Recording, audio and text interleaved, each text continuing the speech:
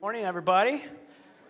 Great to be with you today. I want to welcome you, and I want to just stop and pause and welcome all those that are joining us online right now. Welcome. We're just glad that you're joining with us.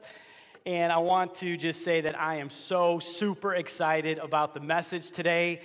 And I want to just encourage you to grab the outline on the back of your bulletin, or you can bring it up electronically using the YouVersion app. And while you're doing that, I just want to encourage you that the month of May is what we call small group sign-up time, and we're ramping up for our summer small groups that start in June. So this is the month that we're preparing for those summer small groups by prayerfully considering where God would have us be planted in a small group, signing up for one of those small groups. Last week, the summer small group catalog came out. And if you were here, you got one of these. If not, please grab one of these, and you can just decide what small group is for you this summer. You can sign up out in the foyer. You can sign up online, and we just encourage you to stay connected in a small group. Well, hey, we're in week number 3 of our series on the Holy Spirit called More. And we kicked it off 2 weeks ago, week 1, and we were talking about who is the Holy Spirit. And I said that sometimes what we don't understand, we can keep at arm's length. And that's why it's so important that we kicked off the series just learning who the Holy Spirit is, understanding Him more, that the Holy Spirit's not an it, the Holy Spirit is a Him, and He's God, and He's nothing to be afraid of. He's not weird. He's a refreshing breath of fresh air that wants to be our voice and our teacher and our guide and our helper through life. And when we really understand who the Holy Spirit is more, we'll want Him more. So what does more the Holy Spirit look like? Last week, Deb brought a great message on what more of the Holy Spirit looks like, and it just all starts with the fruit of the Spirit. More of the Holy Spirit is more love, joy, peace, patience, kindness, goodness, gentleness, faithfulness, and self-control. And that is just where it all starts. That's the irrefutable evidence that the Holy Spirit is filling our lives. Now, not today, but next week and the week after that, we're going to take a couple weeks and we're going to talk about the spiritual gifts. And I say that plural, spiritual gifts. And we need 2 weeks because if you look through Scripture, Scripture mentions about 25 different gifts of the Holy Spirit. So that'll be starting next week. But today, we're going to be talking about the gift of the Holy Spirit. Notice how I said that there's gifts, plural, gifts of the Holy Spirit, which we'll talk about next week. But today we want to talk about the gift of the Holy Spirit, or how the Holy Spirit has been given as a gift to the church. And we call that scripturally, we call that the baptism with the Holy Spirit. Now, many of us have heard of water baptism, and many of us have been water baptized. We know that that's something that we do that follows salvation when we declare our faith publicly. Well, being baptized in the Holy Spirit is an experience that happens after salvation, where we experience the filling or the fullness of the Holy Spirit, or we experience Pentecost. What is that? We're going to talk about that today. In fact, today, Sunday, May 20th, is actually called Pentecost Sunday, and I'll explain why in a few moments. But today's message is this: it's understanding and experiencing Pentecost. So today, I'm going to take a few minutes and just want to help you understand what Pentecost is, but I want to underscore the and. And we also want to take time today to experience Pentecost in our life, to be baptized with the Holy Spirit, to receive the fullness of the Holy Spirit. So at the end of service, we're going to have a response time, and I'm just going to call you to receive all that God would have for us. And how many of you know that if there's something that God has for us that He calls a gift, we don't have to be afraid of that, right? It's a gift for us. It's a free gift, and He wants to give us more of Himself. So sometimes when we think of the word Pentecost, or we've heard the word Pentecost, we immediately associate it, watch this, with a denomination, right? Like we'll say, oh, those Pentecostals, or that Pentecostal church, and you know, there's many different things that can pop in your head when you hear that phrase, Pentecostals, Pentecostal church, and that's because there is a wide range of what that means as far as, there's, they've been called holy rollers and tongue talkers, and, some of them handle snakes, and so sometimes when you hear the word Pentecostal, you get a little hesitant. You're like, man, I don't know about that, but, God never, listen to this, God never intended Pentecost to be just connected with the denomination. God always intended Pentecost to be something that we, all believers, can experience. In fact, can I more correctly say that God always intended it to be someone that we can experience, more of God. Pentecost was never meant to be associated with a denomination, but for us as believers to have more of God in our life, and that's what we want to talk about today. So because we've all come from different denominations, I just want to, in fact, let's do that today before we get started. Let's just have a little fun. Take a real quick survey. You can just raise your hand to participate, but it's going to ask, what your background is, right? So how many of you have come from, let's say, a Baptist background? Just raise your hand. Baptist, you grew up Baptist? Okay, cool. How many of you grew up Methodist? Methodist church, come on, Methodist. All right, a couple of you. How about Lutheran? Little Lutherans, okay. All right. How about Catholics? You were Catholic background, okay. How about Pentecostal? Two hands, two hands, two hands.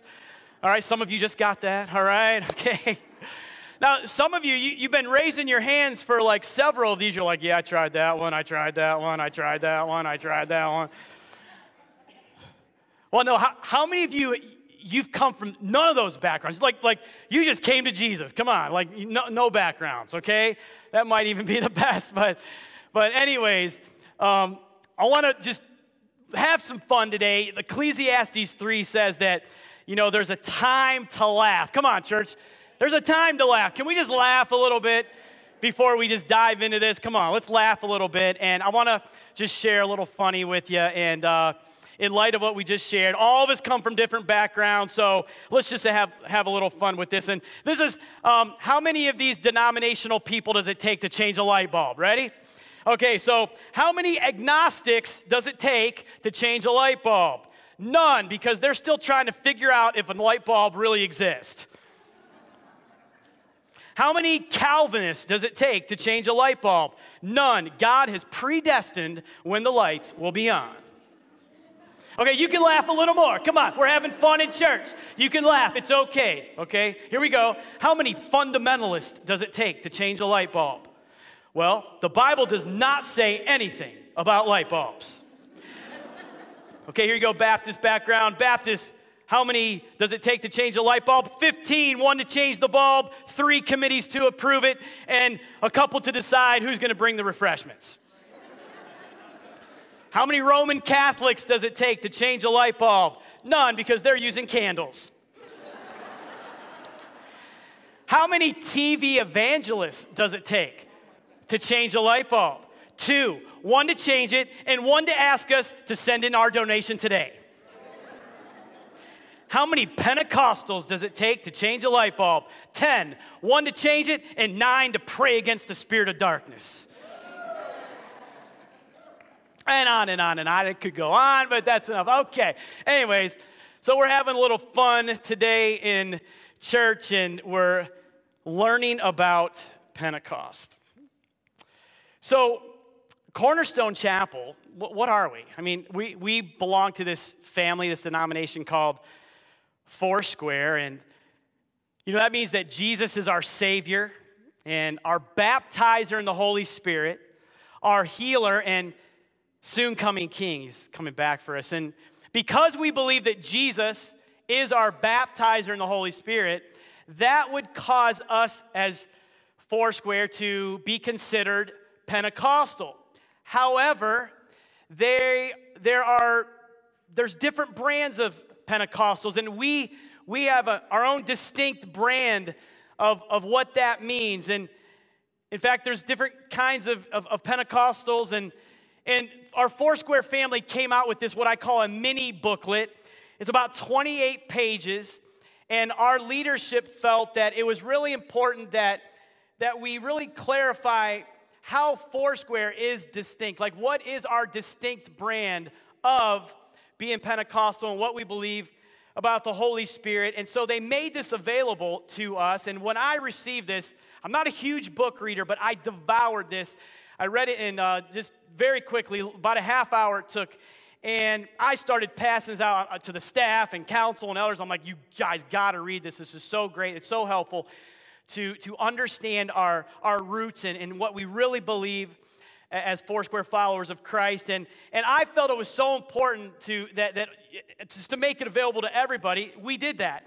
And if you'd like to read this mini book, which won't take you very long, you can actually get it on our website. You go to our homepage, cornerstonechapel.org. You don't have to click really anywhere else. You just stay right on the homepage, scroll down until you see this Foursquare logo where it says Foursquare Church Distinctives. Click right there on link. It'll come up. You can read it, print it, download it, whatever you want. And I'm telling you, I want to encourage every single person to read it sometime soon. It's so helpful. But I wanted to just read part of this today that kind of talks about what we're talking about with the baptism with the Holy Spirit and what it means to be Pentecostal. So it says, during a leadership meeting in the 1970s, so this was a long time ago, several Foursquare leaders represented the denomination at a meeting called the Pentecostal Fellowship of North America. When they came back from this meeting, they were insisting that Foursquare needed to incorporate more language in their doctrinal statements that referred to speaking in tongues. And they said this, they said, if we are Pentecostal, we need to say we believe in the initial evidence that you're baptized in the Holy Spirit, and the initial evidence is speaking in tongues. Well, when they told this to the Foursquare president, it says this mildly troubled longtime president, Rolf McPherson, the son of our founder, Sister Amy Semple McPherson, who after a few moments of reflection replied genuinely, listen to this, but we're not Pentecostal, we're Foursquare. Let me go on. It says, Foursquare is without a doubt a Pentecostal organization. The roots of the organization and the spiritual experiences of its founder, Amy Semple McPherson, are easily traced back to the early Pentecostal revivals held at Azusa Street in Los Angeles. Yet, this statement by Rolf McPherson assumes correctly that there is more to defining Foursquare as an organization that simply says, we are Pentecostal. As such, spirit baptism is understood by Foursquare, listen to this, this is what we understand, to be an essential aspect of every Christian's life. We believe that. Yet in drafting the Foursquare Declaration of Faith, it is important to note that our founder avoided using language that referred to speaking in tongues as the only initial evidence of the baptism of the Holy Spirit. Instead, it was stated more ambiguously that the believer may have every reason to expect that when they are baptized in the Holy Spirit, to expect it to look like the same manner which happened in the Bible. Which if you read through Acts, you say that sometimes they were filled with the Holy Spirit and they spoke in tongues, but other times they were filled with the Holy Spirit and they had the boldness to preach. And so what our founder was saying is that the accent here is on the expectation as opposed to saying it is the initial evidence. While it is clear from her writings and sermons that Mrs. McPherson anticipated that speaking in tongues would normally accompany spirit baptism, it is significant that she did not lock herself or the organization into tightly defined language about that experience. In fact, it was in the reference to the fruit of the Spirit rather than speaking in tongues that she used evidential language, calling it the irrefutable evidence of the Spirit-filled life. Thus, one can reasonably argue that it is in keeping with the Foursquare Declaration of Faith, as well as the spirit and practices of the founder, that Foursquare as an organization embraces a shared expectation of charismatic gifts rather than enforcing a dogmatic assent to the particulars of what has come to be known as classical Pentecostal doctrine. Now, you might hear that and say, I totally get it. You might be thinking, what did you just say? Okay? Basically, what this says is this. There's different brands of Pentecostalism. There's classic Pentecostals, which believe this, They believe in the baptism of the Holy Spirit, and the only evidence of that is when there is speaking in tongues. The initial evidence is speaking in tongues to be baptized in the Holy Spirit. We are not classical Pentecostals. We have our own distinct brand of Pentecostalism. And what we're saying is, yes, we definitely expect that, and you should pray for that, and definitely expect that to happen. But if it doesn't, it doesn't mean you're not filled with the Holy Spirit. You can keep praying and expecting, but there's other evidences of being filled with the Holy Spirit. Amen? So, we want to talk about that today, and I want to ask if you would please do me a favor and could you give me a blank slate today? Give me a blank slate saying this.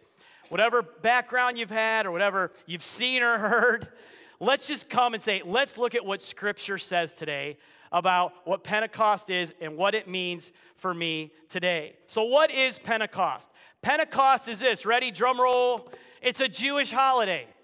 It's a Jewish holiday. It's actually one of the three major Jewish holidays. The three major Jewish holidays are Passover, Pentecost, and Tabernacles. Now, I know those are kind of strange names for holidays. They had a lot of holidays, but they had three major ones. Just like we have many holidays, but we have major ones like Easter, Thanksgiving, and Christmas. But these were the three major holidays that started around the time of Moses, and Jewish people still celebrate these today. But to fully understand what it means for us today, we have to go back to the Old Testament and see what it meant for the Jewish people then, understanding that Matthew chapter 5 says that Jesus did not come to abolish the law or the prophets or the Old Testament, but he came to fulfill it. So when we go back to look at the Old Testament, knowing that Jesus came to fulfill the Old Testament, so it has application to our life today. So in other words, this is what I'm trying to say. We can see Jesus' plan for our lives by what these three holidays mean. So what do these three holidays mean? Let's look at the first one, Passover. What does Passover mean? The Jews celebrated Passover in this way. They were celebrating when God, listen to this, saved them from being under the bondage and slavery of Pharaoh in Egypt. Many of us know the story. There's a movie about it, the Ten Commandments, right? Where the Jewish people were in slavery, and Moses was risen up to be the deliverer of Israel, and he went to Pharaoh, let my people go. And Pharaoh would kind of give in, and then he would change his mind. He'd give in, change his mind. He did this 10 times. Every time, God would send a plague. Frogs, lice, blood in the water, all that stuff. God was trying to motivate the guy to let his people go. Come on, right? Well, Pharaoh wasn't budging until the 10th plague. The 10th plague. It's called the death of the firstborn.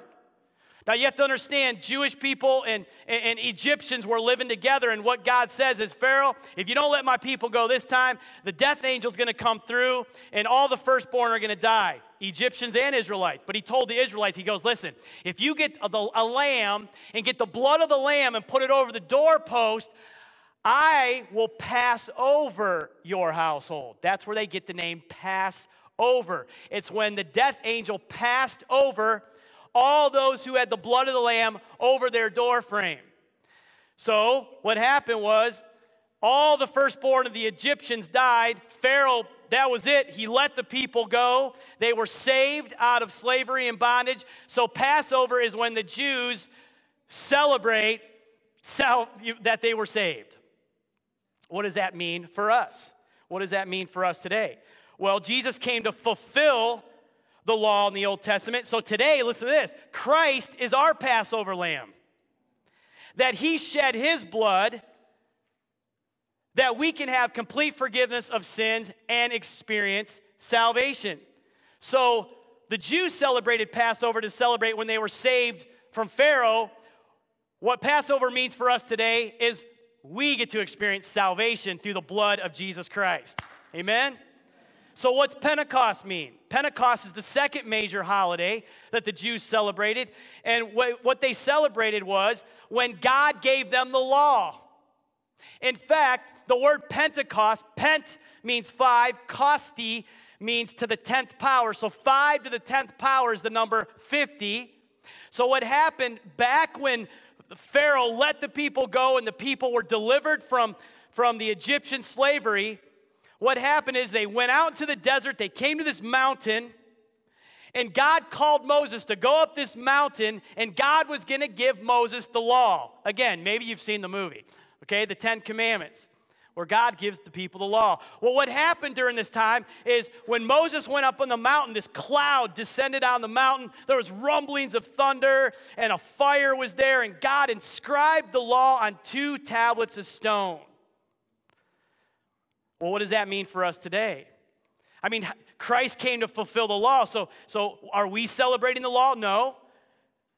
It says in the New Testament, in a very similar fashion, it says that you will receive power when the Holy Spirit comes on you on that day. So when the day of Pentecost came, what does that mean when the day of Pentecost came? What's Pentecost mean? 50. So 50 days from when the children of Israel were delivered out of Pharaoh, God gave them the law. Well, 50 days after Jesus, our Passover lamb, went to the cross, 50 days later, this happened, and it says this, they were all together in one place. Suddenly a sound. Remember there was a big rumbling on the mountain in the Old Testament? Well, here you go in the New Testament, there was a sound like a blowing of a violent wind, came from heaven and filled the whole house where they were sitting. They saw what seemed to be tongues of fire. Remember on the mountain there was fire? And there was fire here. Fire that separated and came to rest on them. Remember there was a big cloud on the mountain, and the Holy Spirit descended on these early believers. All of them were filled with the Holy Spirit and began to speak in other tongues as the Spirit enabled them. So the Jews celebrated the giving of the law. In the New Testament, Jesus came to fulfill it. So we celebrate a brand new covenant. And what Pentecost means to us is that we can receive power to make a difference. Let's look at the third one. The holiday called Tabernacles. Kind of a strange name, but Tabernacles, or the Feast of Tabernacles, was when the Jews were celebrating what happened from the time they got the law. They started wandering through the desert until God led them into their promised land, or their final destination, right? Well, this took many years. So during that time when they were wandering around in the desert, what they would do is they would set up these little temporary huts or tents. That's where you get the name tabernacles. It was like a little temporary hut that they would set up. And what they would do is they were wandering through the desert until they came to their promised land. And this holiday is also called the Feast of Trumpets. I'm going to share with you why that is so significant.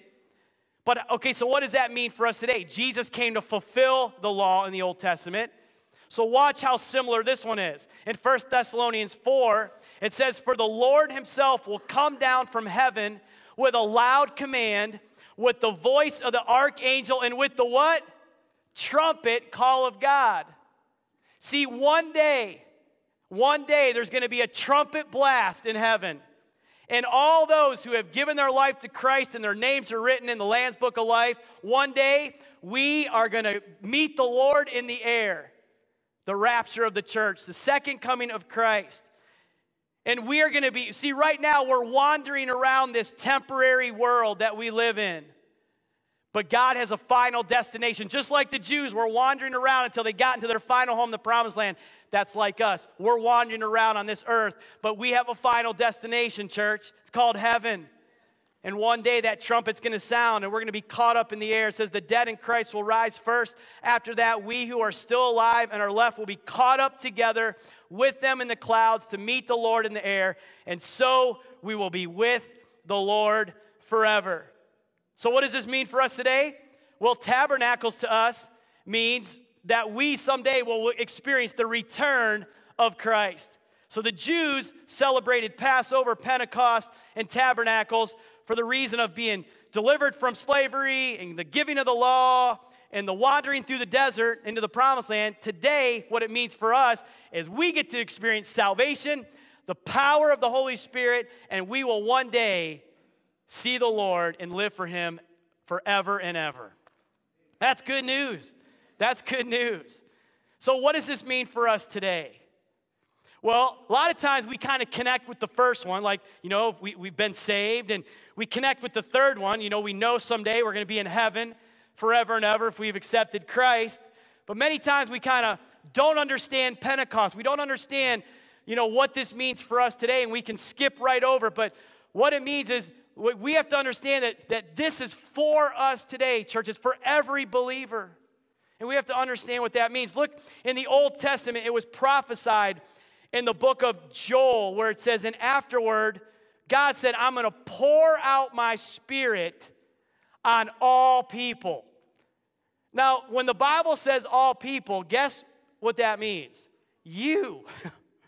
You're included in that all people. God never intended it to be just a denomination. Well, there's the Baptists, the Nazarenes, and there's Pentecostals, and it's only for the Pentecostals. God never intended that.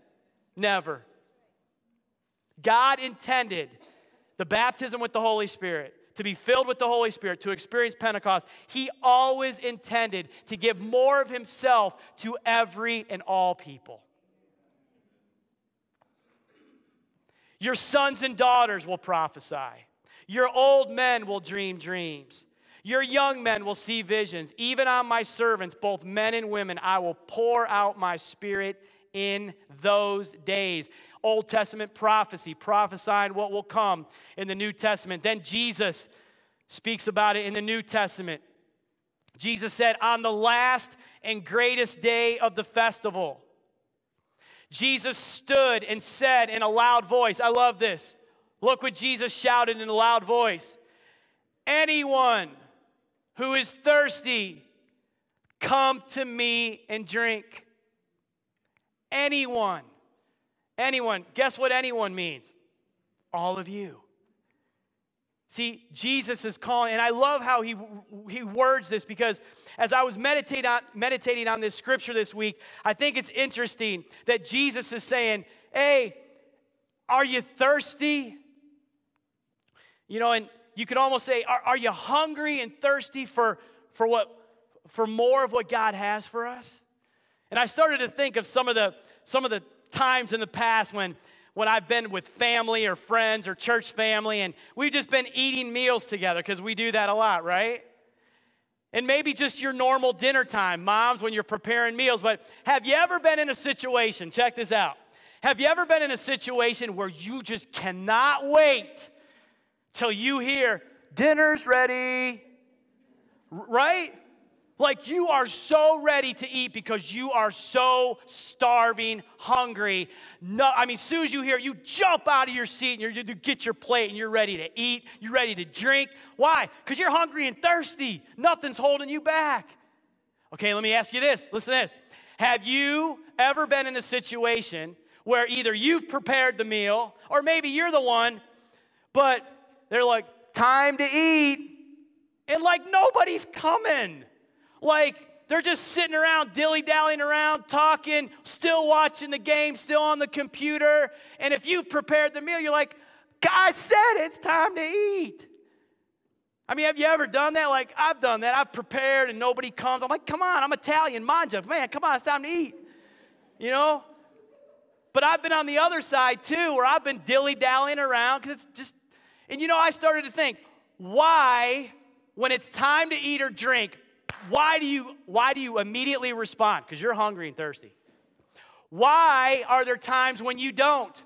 I think there's a couple reasons. Because you're not hungry. Because you don't like what's being offered.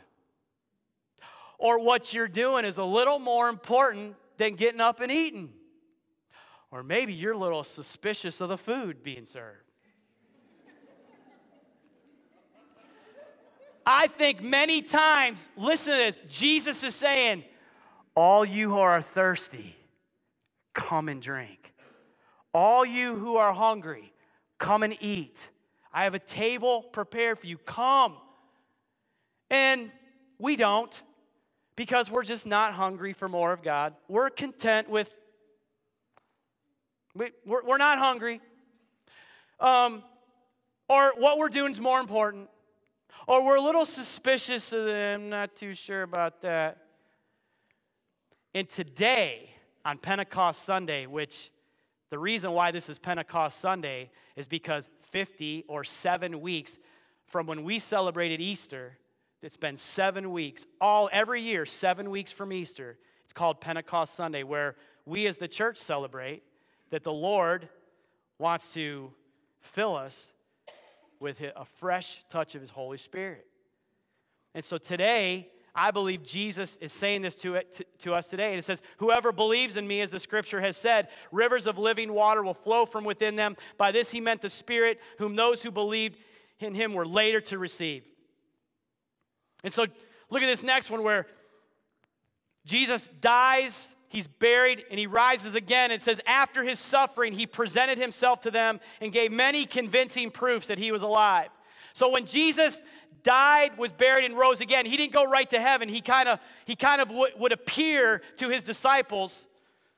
And it says over a period of 40 days, and he spoke about the kingdom of God. On one occasion, while he was eating with them, he gave them this command.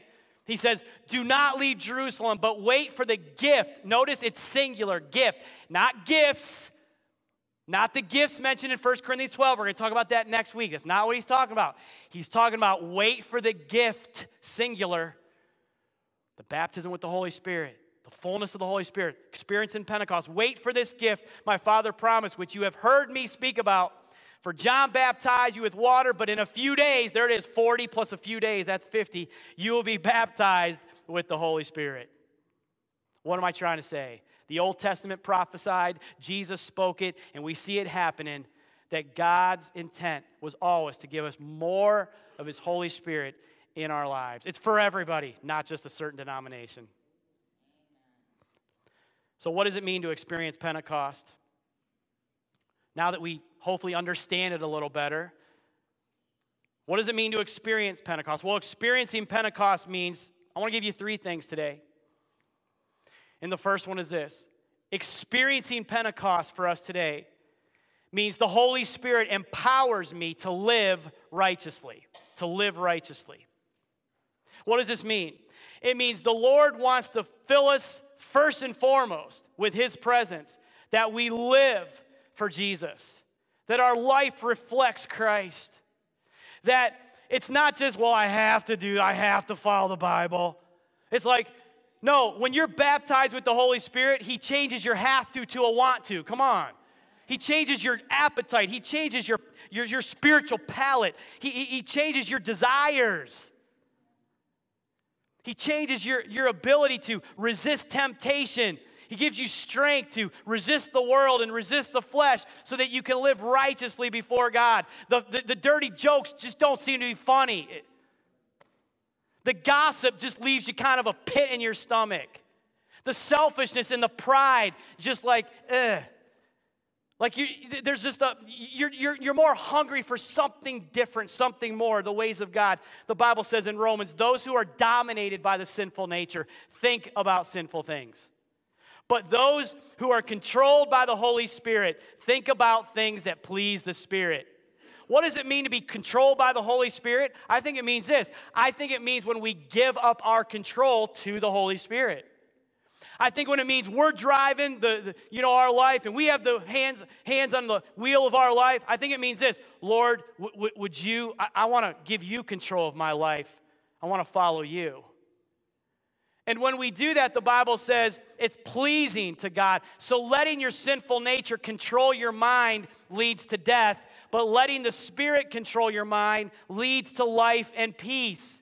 Meaning this, when we are in control of our life, it leads to us being dominated by the sinful nature in all different ways. But when we give up control to the Holy Spirit, let him have his way in our life, it leads to peace. You know what this means?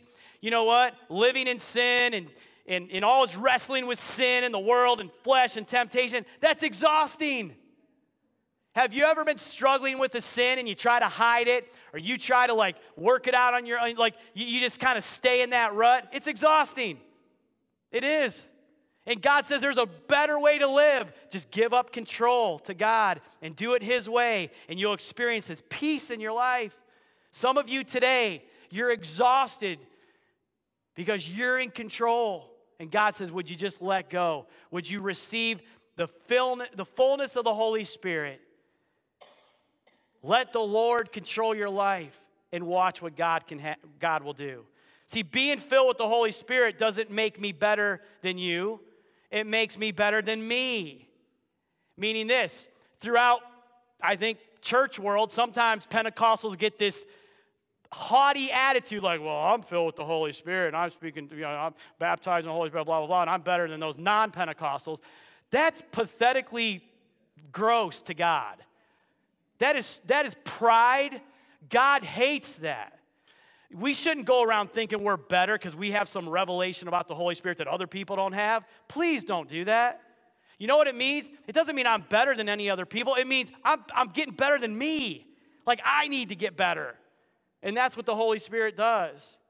And what about feeling? Like do I ever feel the Holy Spirit? I think there's times when you will legit feel the presence of the Holy Spirit in your life. It could be at your house. It could be in a worship service. It could be driving your car. It could be just out taking a walk. You will feel the presence of the Holy Spirit in your life. Here's why I think God does that. My opinion, I don't think God ever just kind of like does that so we get this, goosebump feeling. What I believe is happening, because I've experienced that, I think when we feel the presence of God, sometimes we'll get choked up or tear up or just sense the Lord working in our life. I think what God's doing, I think He's doing a deep work in our heart to change us. And we're just overwhelmed in a good way by what He's doing in us. So experiencing Pentecost means, number 2, the Holy Spirit empowers me to live supernaturally. He empowers me to live beyond my natural means. How many of you know we got flesh and blood, this natural, earthly vessel we call our bodies. Someday this body will expire, I'll die, the body will be put in the ground, but guess what? The Holy Spirit of God lives within me as well. And God never intended for us to do life in our own natural strength. We are vessels of His presence. And that means when you're baptized with the Holy Spirit wants to fill us so that we can do more than just natural things. We can do supernatural things in the Lord as well. Look at this verse. It says, the disciples said, "For we brought the good news to you, not with words only, but also with the power and the Holy Spirit." What Paul was saying here is this. I wasn't just doing ministry in my own natural self. There was something beyond me that was happening through me called the Holy Spirit working in and through me. Like, I can do this much naturally, but I can do way more when I allow the Holy Spirit to work through me. And so Jesus said, I give you power and authority to preach the gospel, to heal the sick, to cast out devils, to do signs and wonders. And God wants to work those things through us. Number 3, the Holy Spirit empowers me to live on mission, What does this mean? It means that God has a purpose. And some of us are still we're still learning that. We're still figuring that out. But, man, we're on this earth for a reason, and God has a mission. And that mission is reaching people and making disciples. I like to say it this way. God's mission needs to become our mission, and that mission is depopulating hell and populating heaven. Amen? Like the mission that we have while we're still on this earth is to try to get as many people to not go to hell. That's called depopulating hell. Preach the gospel, present Jesus to people, see people get saved and reach people for Christ, and let's populate heaven. Let's turn the population numbers upside down and populate heaven. Well, guess what? We can't do that in our own natural strength. We need the Holy Spirit. We need the power of the Holy Spirit to give us that ability to be on mission for Jesus, sharing our story, sharing our faith, witnessing to people, discipling people, loving on people that don't know Christ yet, instead of separating ourselves because of fear or pride. No, having the power of the Holy Spirit for us to make an impact in people's lives. The Bible says this, the Spirit of the Lord is on me because He has anointed me to proclaim good news of the poor. He has sent me to proclaim freedom for the prisoners and recovery of sight for the blind, to set the oppressed free, and to proclaim the year of the Lord's favor. So hopefully by now, maybe a couple of you, your heart is pounding. You're like, man, that's what I want. I mean, if there really is something from God, and it's a gift, that means he has something more for me that will help me live for him more, and I can do greater things for him, and I can help, like, reach people, like, dude, I'm in. Like, I'm in. Like, remember I asked for a blank slate? Because some of you are thinking, man, I remember I seeing that, and I heard about this, and that church down the road does this, and all these stuff. Blank slate. We just learned what the Bible says Pentecost is.